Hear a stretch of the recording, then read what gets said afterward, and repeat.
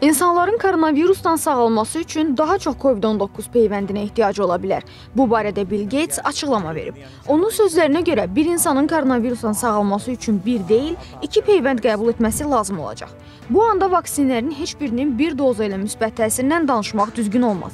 Əvvəllər buna ümid edilirdi. Yalnız 2 dəfəyə peyvənd qəbulu ilə müalicənin effektiv olacağına ümid edirik. Yaşlı insanlara bəzən 2 dəfədən də çox lazım olacaq, deyə Microsoft rəhbəri əlavə edib. Qeyd edək ki, Bill Qeytsin rəhbərliyi etdiyi Bill and Melinda Gates fondu koronavirus əleyhinə peyvəndin hazırlanması üçün Ümumdünya Səhiyyə Təşkilatına 300 milyon dollar ayırıb. Təşkilatın ikinci ən böyük donoru olan bu fond 2018-2019-cu illərdə öz büdcəsinin 9,76%-ni səhiyyə qurumuna köçürüb. Nərmin Aydın qızı, Baku TV.